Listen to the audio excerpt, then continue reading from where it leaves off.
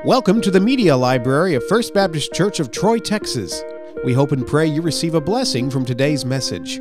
First Baptist Church of Troy is a Christ-centered, family-friendly church which offers activities for kids, teens, and adults. You can learn more and contact us by visiting fbctroytx.org. Now, here's today's message. In Ephesians 3, Paul wrote this. It's actually a prayer that he recorded. I pray that according to the wealth of His glory, that He will grant you to be strengthened with power through His Spirit in the inner person, that Christ will dwell in your hearts through faith, so that because you have been rooted and grounded in love, you will be able to comprehend with all the saints what is the breadth and length and height and depth, and thus to know the love of Christ that surpasses knowledge, so that you will be filled up to all of the fullness of God.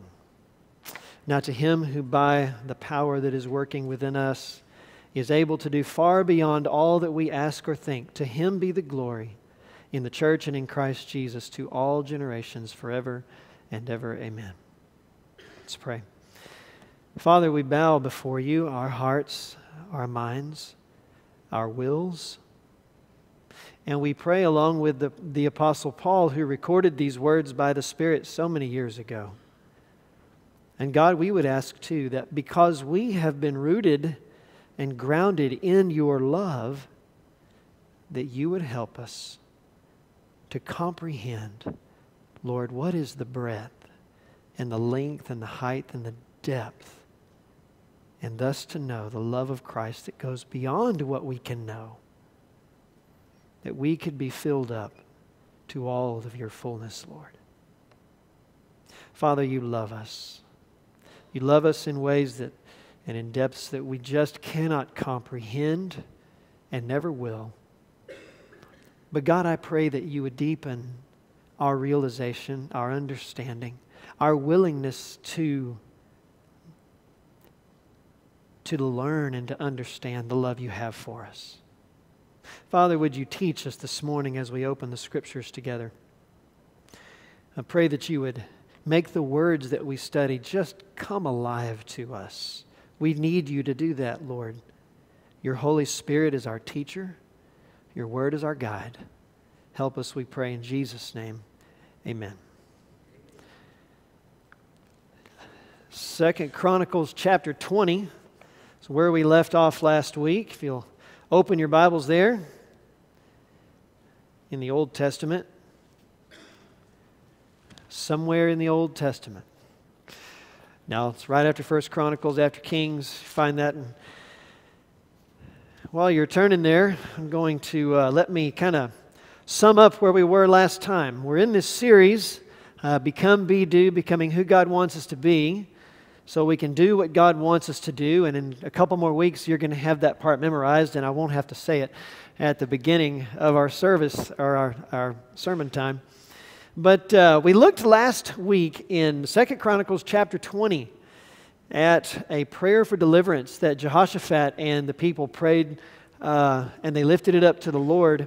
And we learned some things about this. We learned that prayer was their first response, that they prayed from an accurate view of God. They prayed God's Word and His works, and they laid out the situation in faith, believing that God could deliver them. And we left the people and the king standing before the Lord, waiting to see what He would do. And that's where I want us to pick up verse 13 today, 2 Chronicles chapter 20, verse 13. And this is the discipline of prayer part 2 as we roll forward here. There's a scripture passage if you need to refer back to it. In verse 13, all the men of Judah were standing before the Lord along with their infants, wives, and children. Then, in the midst of the assembly, the Lord's Spirit came upon Jehaziel, son of Zechariah, the son of Benaiah, the son of Jeiel, the son of Mattaniah, a Levite and a descendant of Asaph. And he said, "Pay attention, all you people of Judah, residents of Jerusalem, and King Jehoshaphat. This is what the Lord says to you. Don't be afraid. And don't panic because of this huge army. For the battle is not yours, but it's God's. Tomorrow, march down against them as they come up the ascent of Ziz. You will find them at the end of the ravine in front of the wilderness of Jeruel. You will not fight in this battle. Take your positions, stand and watch the Lord deliver you. O Judah and Jerusalem, don't be afraid and don't panic. Tomorrow, march out toward them. The Lord is with you. Jehoshaphat bowed down with his face toward the ground, and all the people of Judah and the residents of Jerusalem fell down before the Lord, and they worshiped him. Then some Levites and some of the Kohathites and the Korahites got up and loudly praised the Lord, the God of Israel. Early the next morning, they marched out to the wilderness of Tekoa. And when they were ready to march, Jehoshaphat stood up and said, "Listen to me, you people of Judah and residents of Jerusalem. Trust in the Lord your God, and you will be safe. Trust in the message of his prophets, and you will win." He met with the people and appointed musicians to play before the Lord and praise his majestic splendor. And as they marched ahead of the warriors, they said, "Give thanks to the Lord, for his loyal love endures." And when they began to shout and praise, the Lord suddenly attacked the Ammonites and Moabites and the men from Mount Seir who were invading Judah, and they were defeated. The Ammonites and Moabites attacked the men from Mount Seir and annihilated them. And when they had finished off the men of Seir, they attacked and destroyed one another. And when the men of Judah arrived at the observation post overlooking the wilderness, and they looked at the huge army, they saw dead bodies on the ground. There were no survivors. Jehoshaphat and his men went to gather the plunder, and they found a huge amount of supplies, clothing, and valuable items, and they carried away everything they could. There was so much plunder, it took them 3 days to haul it off. We left our friends somewhat stranded before the temple of the Lord, calling out to him in prayer. And if you'll notice in verse 13, all of the men of Judah, everybody came, were standing before the Lord along with their infants, their wives, and their children. This is a family gathering. All hands on deck. Everybody is before the temple of the Lord, calling out to the Lord. And they are waiting to see what God will do. First thing I want you to see this morning, expectation in prayer shows our faith in God. Expectation. Listen, God answers his people's prayers. And if we believe that is true, if we believe that God cares, he hears, and he's eager to do something on our behalf, then we should approach him with an attitude of expectation.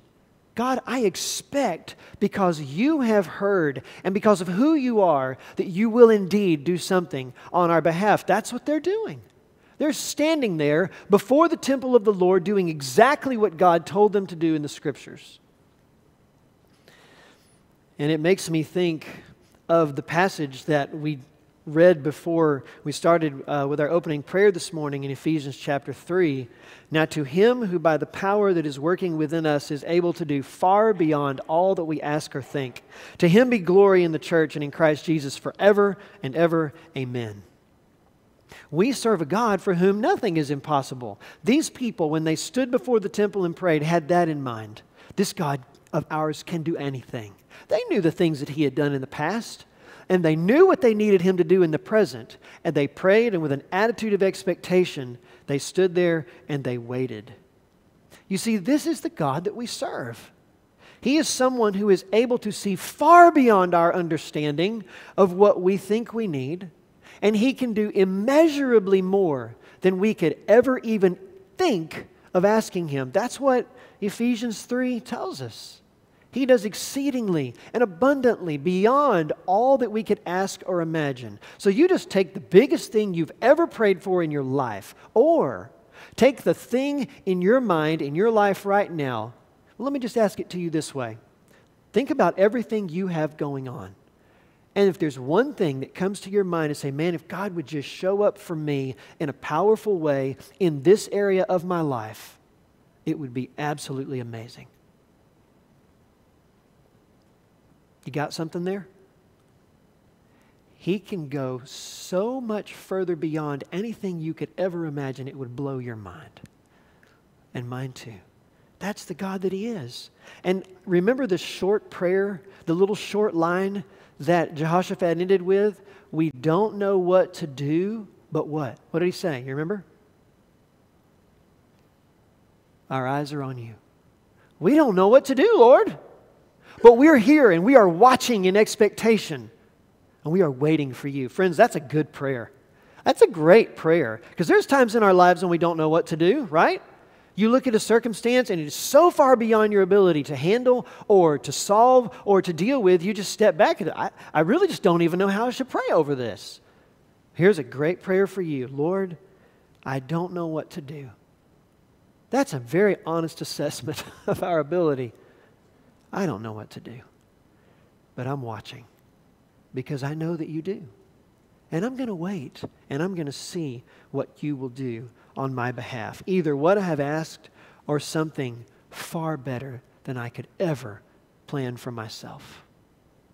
Now, when we pray this way, it communicates to God, I am serious about knowing and doing your will. I really believe that you can do whatever it is you choose to do. Now, think about the other side of the coin, though.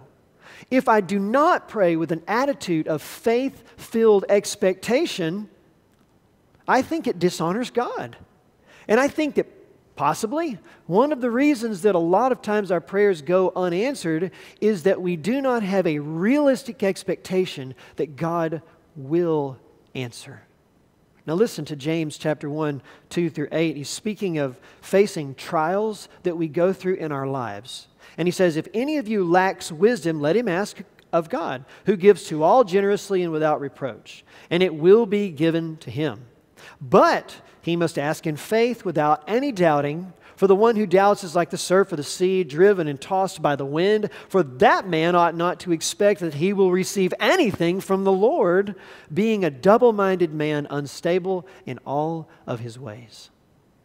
And in that context, James is saying, look, when we all go through various trials in our lives, and there are things we look at and we don't even know what to do. And he says, when you're there, in that place, when God is using something difficult in your life to help your faith grow, what do you pray for? He says, you ask God to give you wisdom.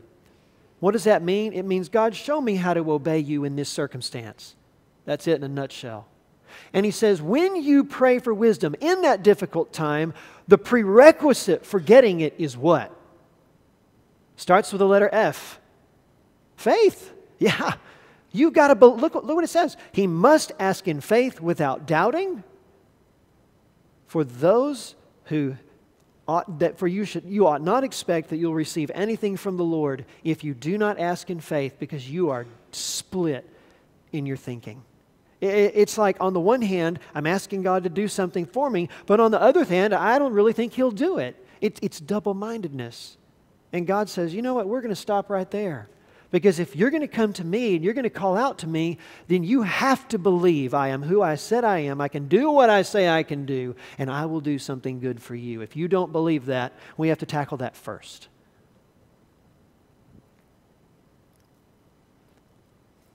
Prayer must always be accompanied by an expectation that God will do something on my behalf. Now, it might be what I ask. It might be something different. But it will be good because it comes from my Father who loves me. And it will be done in wisdom because He knows all things. He sees what I can't see. And so anytime I am on my knees before the Lord and I'm calling out to Him in prayer, I can do what these people did. God, I don't know what to do, but my eyes are on you. I'm waiting. I'm watching because I believe that you will hear me and you will answer me. Now, the text doesn't tell us how long it was after Jehoshaphat and the people lifted this prayer to the Lord. We don't know how long they stood there. But look at verse 14 in chapter 20. Then, in the midst of the assembly, the Lord's Spirit came upon Jehaziel, son of Zechariah. While they're standing there, and again, there's no notion of how long it took, but while they're standing there, the Lord's Spirit, who is this who comes onto the scene? A new character enters the story. Who is it? It's the Holy Spirit, like Father, Son, Holy Spirit. He comes upon this guy named Jehaziel, and he's going to deliver the message that God gives them. Here's the second thing I want you to see. Prayer opens the door of God's provision. We come in expectation before the Lord and we wait for Him. And when we pray, when we have the faith and the courage to come before the Lord and lay it out before Him in expectation, it just opens the door for God to come in and provide. While all the people are standing there before the temple and they're waiting for God to do what He said He would do. And I want to stress that again. We touched on it last week. Remember, these people are praying from a specific promise that God made. Solomon, when they built the temple, he stood there and said, hey, if a day comes when we've got a famine, a plague, a pestilence, or some armies coming against us, and we stand before this temple and we cry out to you that you will hear and you will deliver us. Remember that? So these people are praying from a specific promise that God made. So there's a boldness that they have here. And that's important to remember because, sometimes when we pray and we're asking God to provide things in our lives, we pray for things that are not necessarily from a specific promise of God. Things like, Lord, I need a job. Could you give me this job? Or, Lord, could I, have that car? Or, I'd like to find somebody to date and marry. Or, God, would you help my kids to grow up and be godly? And those are all great things to pray over, and we should. But they're not prayed from a specific promise. They're just, God, I have a need. Will you provide? Now, God might grant them, and He might not, depending on His wisdom and the circumstances in His plan for our lives. But, for example, if I am praying from Proverbs chapter 3, verses 5 and 6, trust in the Lord with all your heart, don't lean on your own understanding, in all your ways acknowledge Him, and He will make your paths straight. And I come before Him and, Father, I don't really know what to do here, but you said that if I will trust in you with all my heart and not get sidetracked by what I can't understand, and that if I will obey you in all the things that you show me to do, you said you would make my path straight. In other words, you will help me to walk in your ways. God, you promised you would do that. I'm going to trust you to enable me. You see the difference? One comes from a promise. One is just asking for a need. God always does what He promises. God may or may not give me what I ask for. These people were praying from a specific promise for deliverance that God had made for them. And whether you're praying when it comes to God providing, whether it's a promise from which you're praying and you're like, God, I don't know how, but I know you're going to do that because you said you would. Or if you're praying, God, I have this need and I would really love it to be this way. I don't know if you will. But Lord, I'm going to just put myself before you. I'm going to wait and see what you will do. And if you choose to give this to me in this way, great. If you've got something better, great. I'll trust you. Whichever way that is, prayers of faith like that honor the Lord. Because we're saying to Him, I'm praying because I believe you hear. I believe you will do something on my behalf. I believe your promises. I believe you will provide what is good. I trust you. And I'm going to pray.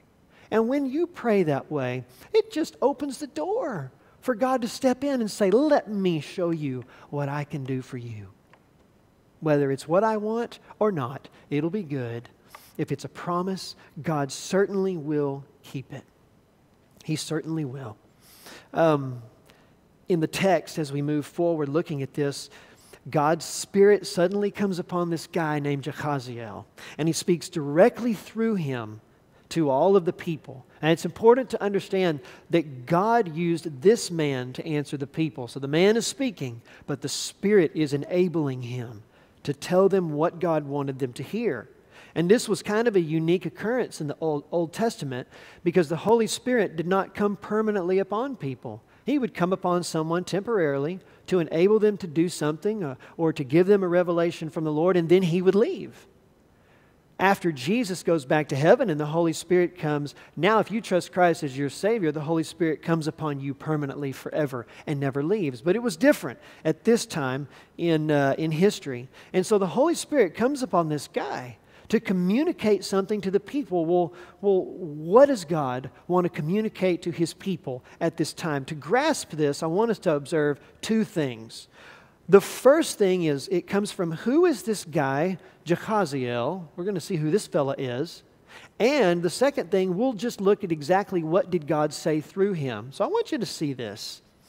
When I looked at this text and I'm reading through it, I see the Lord's Spirit came upon Jehaziel, son of Zechariah, son of Benaiah, son of Jeiel, Mattaniah, a Levite, a descendant of Asaph. And I'm like, why did this guy's whole family tree have to be laid out in the text? I mean, they could have just said Jehaziel, son of Zechariah, and that would have been good enough. Everybody, oh yeah, we know him. We know his dad and his family and all that. But there's something really neat to see here, I think. If you listen to the name, the meaning of the names of these men. Now check this out. Jehaziel means seen by God. Zechariah means Yahweh remembers. Benaiah means Yahweh has built up. Jeiel means God sweeps away. Mattaniah means gift of Yahweh. And Asaph means gather. Now, if you take this list of names, and I don't normally do a whole lot with strings of names like this in the Bible, but as I looked at the meanings of the names, and if you think about how the battle played out, look at it like this. They're praying, and God chooses Jehaziel, through whom He wants to deliver this message. And so when people were reading this in the ancient world, they would read it like this, that God, He says, you have been seen by God. Yahweh remembers you. He has built you up. God will sweep your enemies away. And all of this as a gift from God. Go gather up the plunder. Now, I just thought that was fascinating because it just parallels exactly what is going on with the whole account here in all of the meanings of these guys' names. And I think that there's something for us to grasp that. Every time the people of Israel would read this text after it was recorded, they knew the meanings of these names. They would read it and they would see these truths. Seen by God. God sees you. God remembers you. He's the one who builds you up. God has swept your enemies away. All of this is a gift from God. Gather up the blessing that God has for you. And I think it had significance for those people and then for us today. I think for us to remember that God sees you. He sees you. He doesn't turn a blind eye to the needs that we have in our lives. He sees right where you are. He knows what you're going through. He remembers you. Anybody remember John the Baptist's dad's name? Zechariah. Yahweh remembers. And so when God sent John the Baptist, his dad's name said to those people, I have not forgotten you. He remembers you. God is the one who builds you up. You can't grab your bootstraps and lift yourself up into spiritual maturity and grow in the Lord on your own. You need the Lord to do that in your life. Eventually, one day, God will sweep away everything that opposes us as we strive to follow Christ, sin, Satan, death, and all of it. And you know what? As His answers to our prayers come as good gifts from our Heavenly Father. And when we pray according to God's words, works, and His person like we learned last week, we need to be ready. Because the God who sees and remembers us and builds us up is the one who hears. And He will do something for you. He really will. He really will. Well, that's the messenger, Jehaziel, and his family tree. What was the message? The Holy Spirit said, don't be afraid and don't panic. That word panic in the original language, it means to fall to pieces. You ever gotten news and you just wanted to fall to pieces on the kitchen floor? I think we've all been there before. He says, don't be afraid. Don't fall to pieces over this. This battle is mine, the Lord says. You're not going to fight in it. You just watch me deliver you. Don't be afraid. Don't panic. All you have to do is obey me, and I will take care of it for you. It's as if God is saying to the people who are terrified, don't panic. I got this. You ever hear anybody say, I got this? We got this. You got this. That's a very popular slogan for our culture. I don't think that it's accurate, though. If you've lived very long, you know that when things like this come into our lives, we don't got this. You don't got this, and neither do I. We don't. John 15, Jesus said, apart from me, you can do nothing. That doesn't sound like he's talking to a bunch of people who got this. Sounds like he's talking to a bunch of people who don't got this, but need someone who do, or who does got this. And one of the things about the Lord, I think that so that we will really believe that we don't got this, He is very willing and agreeable to put us into situations to prove to us that you don't got this. And that's what struggle and difficulty often is all about in our lives.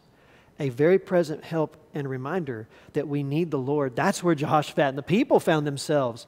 They couldn't face those armies. They're going to get annihilated if God doesn't intervene. And we find ourselves often staring face to face with difficulties and impossibilities in our lives that remind us that we got this, I got this, you got this, they got whatever slogan just doesn't work if you're going to follow Jesus, because He's the one who has it. And you know what? He's got you. He's got you. Last night I was playing Chutes and Ladders with Caleb and Nathan. And Caleb's 11 and Nathan's 4. I guess he went to children's church. I don't see him back there. If he was here, you'd probably hear him. But we were playing Chutes and Ladders. And so we're playing along. And if you're not familiar with that game, you move a certain number of squares and you go up and down the board this way. And sometimes if you land at the bottom of a ladder, you can go dee-dee-dee-dee, and you can climb up and skip a couple of lines, which really moves you forward. But as you're going along, there's some slides, and if you land on that, you have to go back down. And so it's this whole process of climbing and falling and whatever. And now on this game, there is one ladder, and it just goes all the way up, almost just to the top from the bottom. And if you hit that, you are primed to win. And there's a big, long chute that takes you all the way back down. And if you hit that one, you're primed to lose. Well, Nathan, we're rolling along, and he needed like a 1. We were using a dice because we lost our little spinner thing. So we're using it. So he rolls it, and it says, and it was a 1. He rolled what he needed, and he just goes, oh! And me and Caleb, we all threw up our arms, and we cheered real loud, and he started moving his piece up, and he went, God helped me! God helped me! God helped me! And he's been saying that about things whenever there's something he needs to do or something works out. He yells, God helped me! God helped me! And in his 4-year-old little mind, something good happened, and he connects that with God helping him. That's pretty good theology. Because when it's truly good, not just something we like, but when it's truly good, God helped us. The more we pray, and the more we discipline ourselves to connect with the Lord that way, the more often we are going to be able to come to a point where we realize, God did this. God helped me. And it can be as simple as a lost set of car keys. I can't tell you how many times I have stopped in my fury, because there's nothing like being late and the car keys are missing, and just said, God, you know where my car keys are, and I don't. You know where I need to be. Please help me. Turn around and go, oh, well, that was easy. But it's this. When I am disciplined in prayer, it just opens the door in my life to see God do things that probably wouldn't happen otherwise. Because in faith, I call out to Him. In faith, I call out to Him. That's what God told these people to do. Don't be afraid. Don't panic.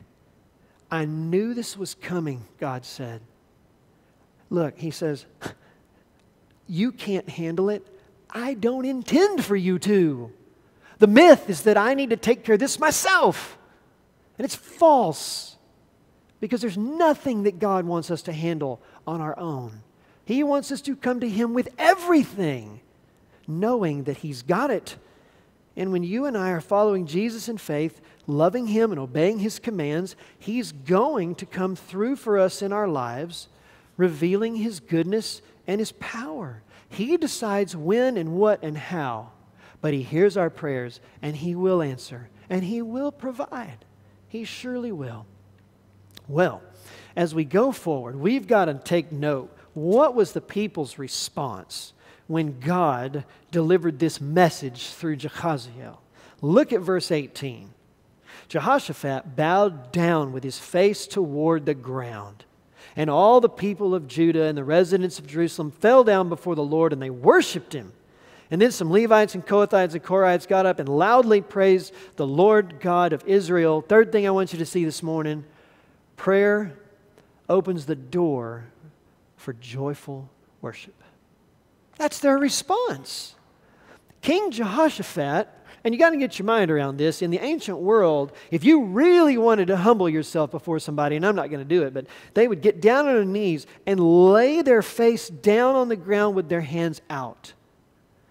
Then kings didn't do that unless they had been defeated by another king and they'd rather not die and be tortured, or be tortured and die. Probably goes in that order.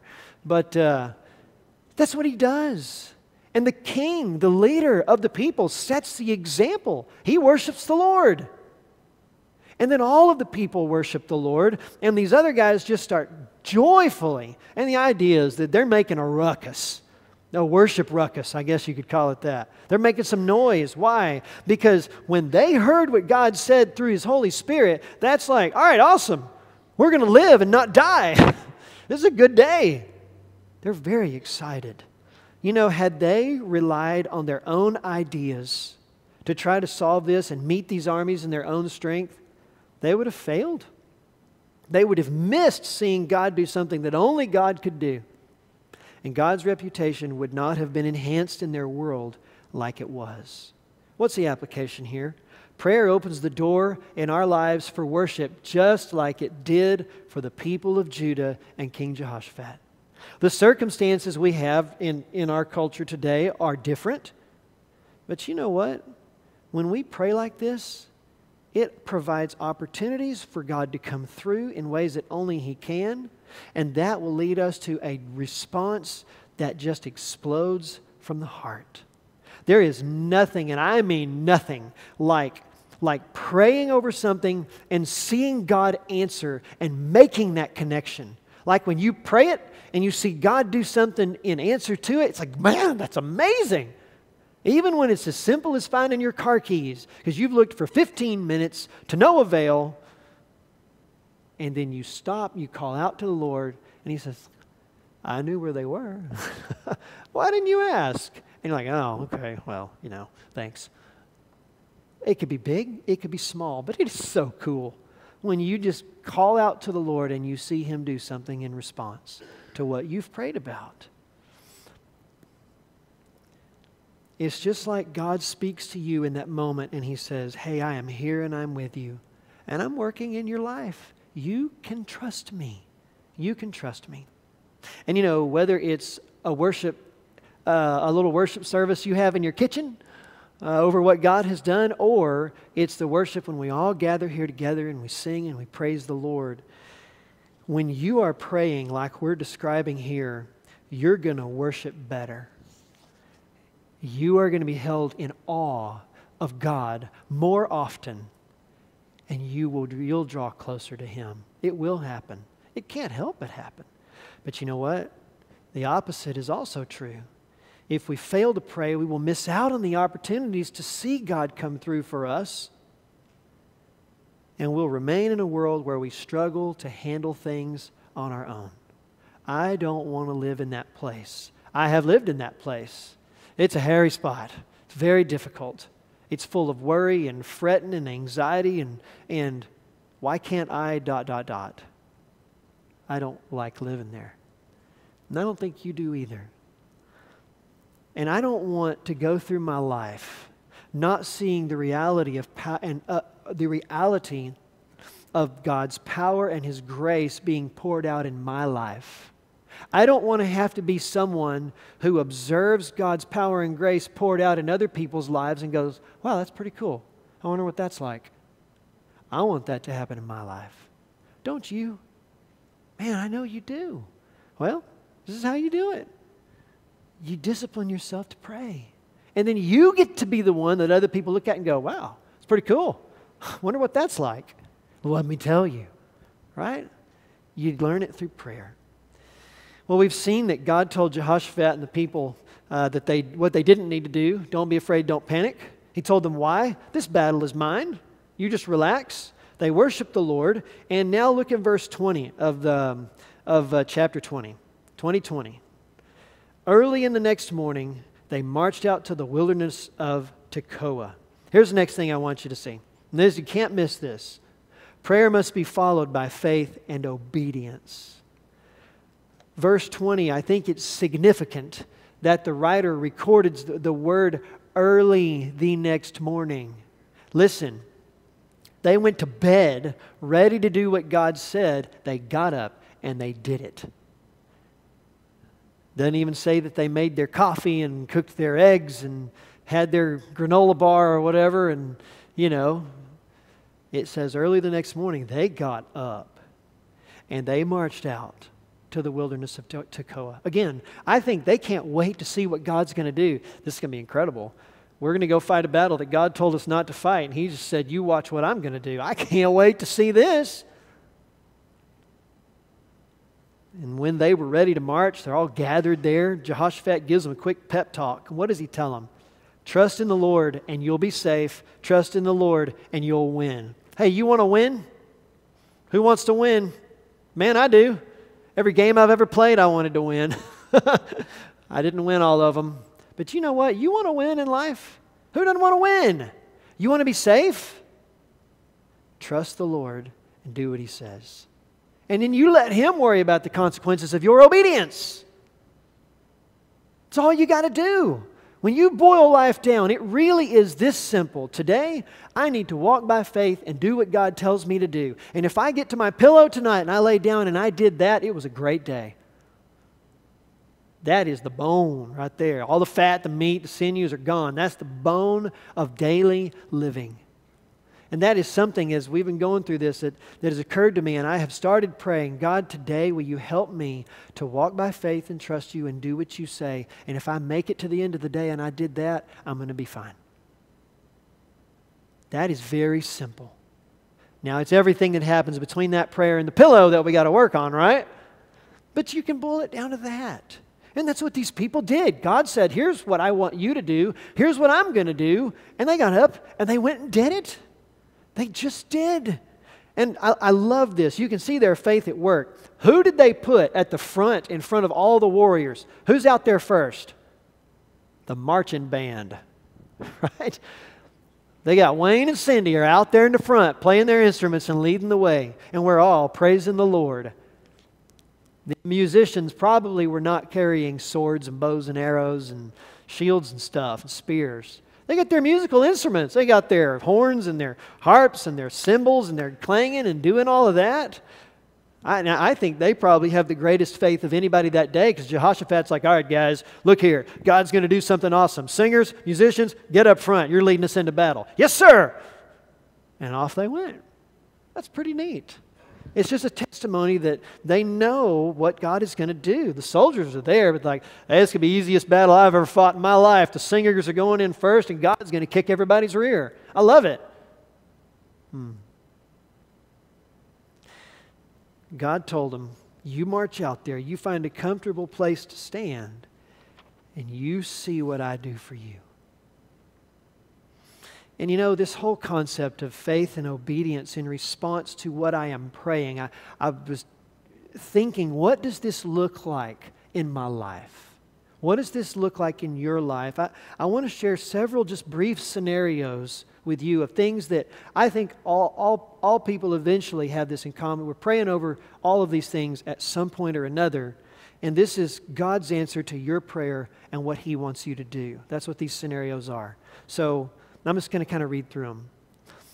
I will meet your financial needs. And I want you to secretly and generously meet the needs that I will show you. I will heal your broken heart and help you with the anger, and I want you to forgive the one who hurt you. I will provide you with a job, and I want you to be willing to go wherever I send you. I will bring growth to your church body, and I want you to go share the good news about Jesus with, and you just fill in the blank there. I will bring spiritual growth and maturity to your church body, and I want you to go and mentor and disciple, and you just fill in the blank right there. I will deliver you from this addiction, and I want you to share your sin struggle with someone who can encourage, love, and hold you accountable as a part of your healing. I will bless your marriage, and I want you to love your wife as Christ loved the church and give yourself for her good every day and love her as your own body, whether you think she deserves it or not.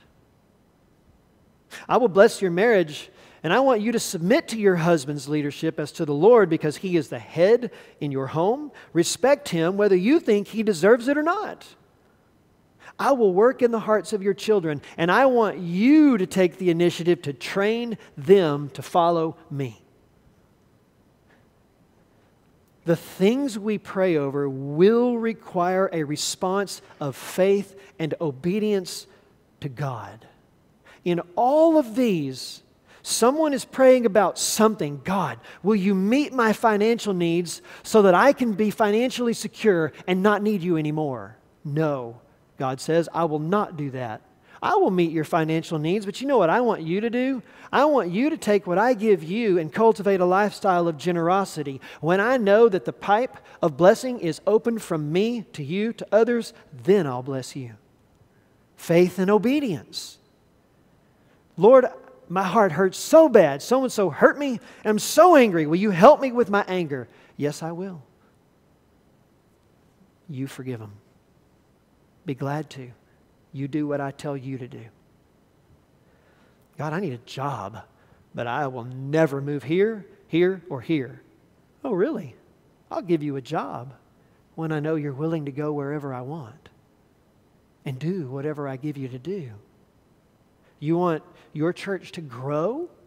You know what I need you to do, God says? Go tell people about Christ. Go tell your neighbors and your friends about Jesus so that they too can come to know Him.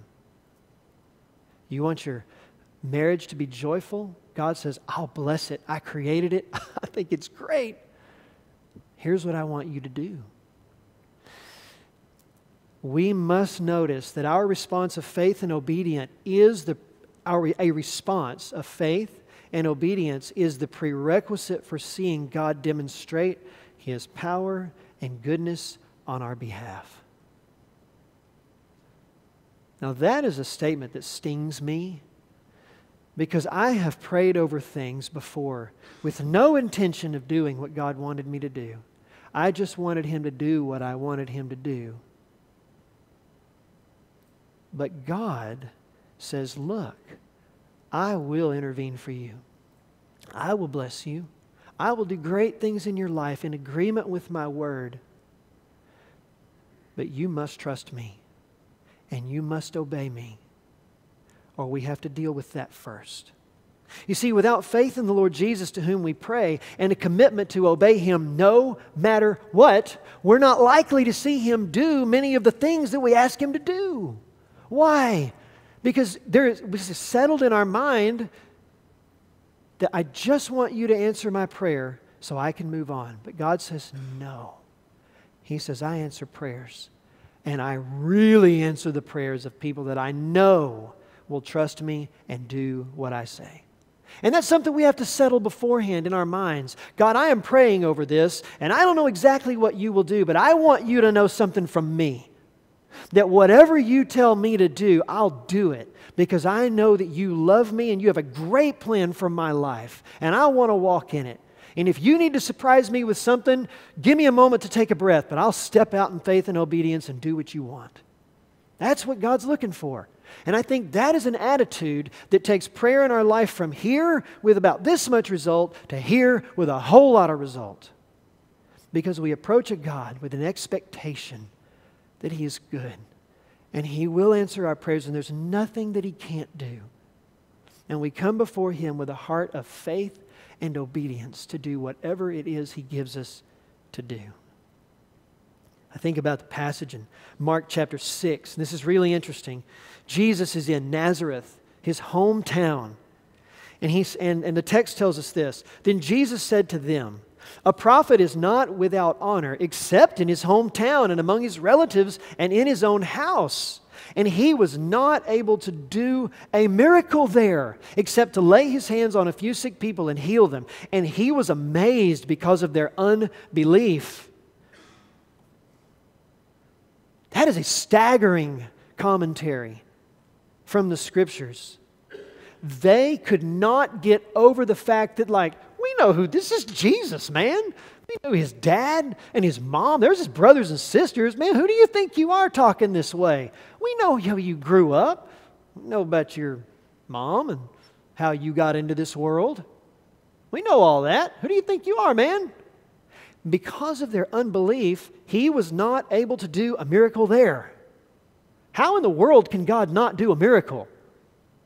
How in the world, and I'm staggered by this, Jesus was amazed. How is God amazed at anything? But it says He was amazed at the level of their unbelief. Unbelief is the greatest offense to the Lord that you can ever lay down before His throne. To come before the God who created the heavens and the earth and demonstrated His majesty and glory in power in a complex universe that is beyond description. A God who has revealed Himself through His Word. A God who came and walked this earth, who died on the cross and rose from the dead and did all of these things. And yet to come to Him and say, "Yeah, I wish you could, but I just don't think you can." And we would never say it in those words, but we would come with that attitude before Him. Secretly in the back of our mind, like James chapter 1 says, "Oh Lord, would you please make me wise? I don't know what to do in this difficult situation. I just don't think God will help me."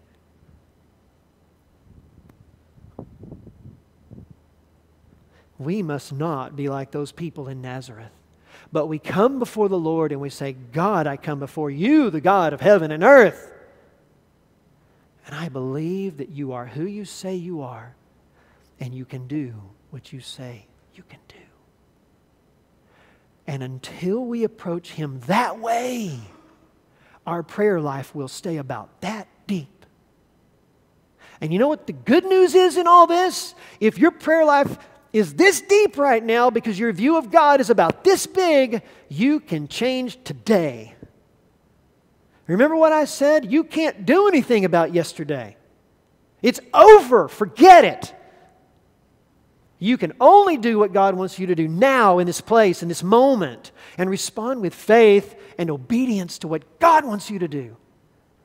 You can get it right today and tomorrow and the next day and Wednesday and Thursday and Friday and Saturday and Sunday, and you can go forward and see the God that we are looking at in this text become that real in your life and in mine. And that's what He wants to do. If you're willing. If you are willing.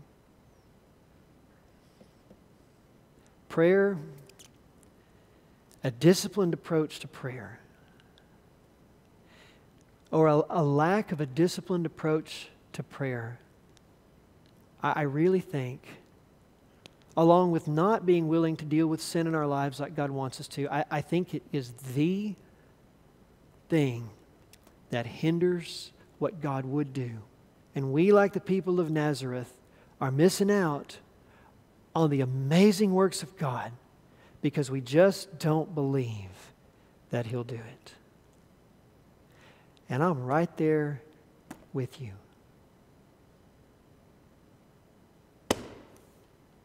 Me. Because I don't always pray with faith like I'm talking about. I don't always have that together. So you're not alone. But you know, God wants to do something in this church.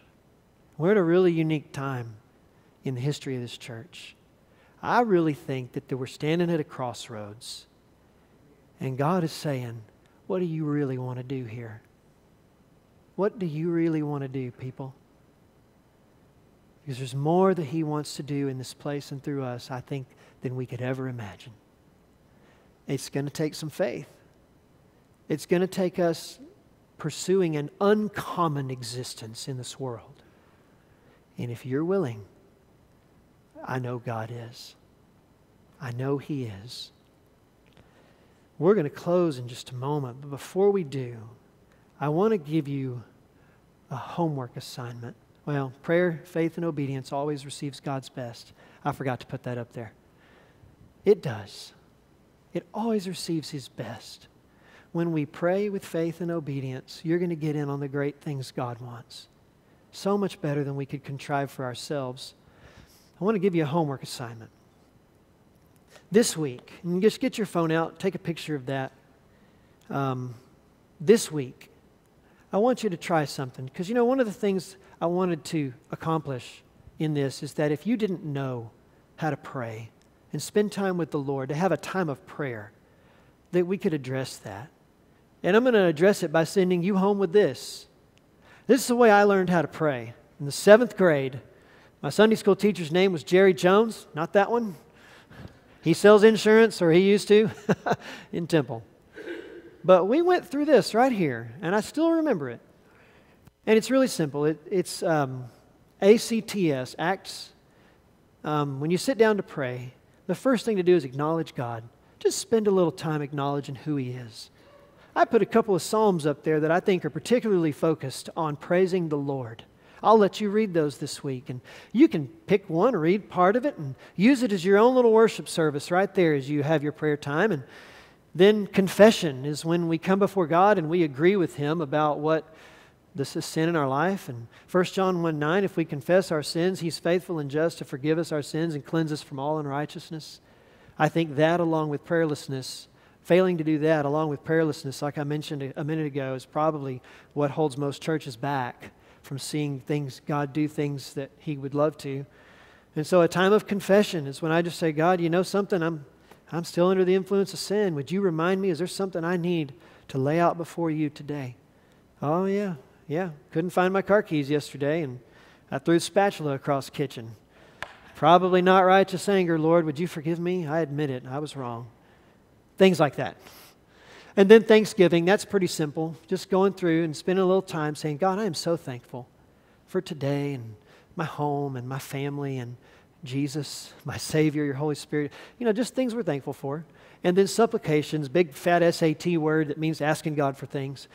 Philippians 4, 6, and 7. You can go read those passages. But this is a great model. And you know what? You're going to see some similarities to what the people did in 2 Chronicles 20. Remember that accurate view of God that Jehoshaphat started with? He praised the Lord. Yeah? He got his mind around who God was. They didn't do any sin confessing there, but there are other prayers where people have. I think about Nehemiah in particular. Thanksgiving, and then, presenting your needs to the Lord. I'd encourage you to use that as an outline for your prayer time. It works really well. Well, listen, prayer. Guys, you can start today. You can start today, and you can see God do more than you'll ever imagine. We're going to have a time of invitation now. I've gone on long enough. We're going to have a time of invitation. And, sometimes people come down to the front and want prayer for something or whatever, but whether you do that or not, the most important thing is if God challenged you to do something today, do what He wants you to do, whatever that looks like. You won't regret it, I promise you. What you will regret is if you don't do what He wants you to do. That disobedience just never works. Let me close this in prayer and we'll have a time of invitation. Father, we bow our heads this morning, and Lord, this thought of praying, man, it's just so challenging. But if we can become disciplined in our approach to prayer, and when we can cultivate that in our life, we are just going to be amazed. And I pray for these people, Father, here this morning, those maybe who have watched online or who will see this in the future, that, Lord, that you would move in our hearts and you would challenge us by your Holy Spirit. that we would draw near to you in prayer and cultivate that as a daily part of our lives. And Father, that's me and it's everybody else in here. We need it. And God, I pray that you would meet us there. And Father, whatever challenges you have thrown down to us this morning, I pray that you would help us just to come forward to you and to remember that you're so glad when we come into your presence. You just love us so much. Help us to make good on what you have challenged us to do. We pray in Jesus' name. Amen. From the media team at First Baptist Church of Troy, Texas, we want to say thank you for joining us today. If you have additional questions or want to know how you can experience the love of Christ in your life and family, visit us online at fbctroytx.org and send us a message. Thank you and have a wonderful week.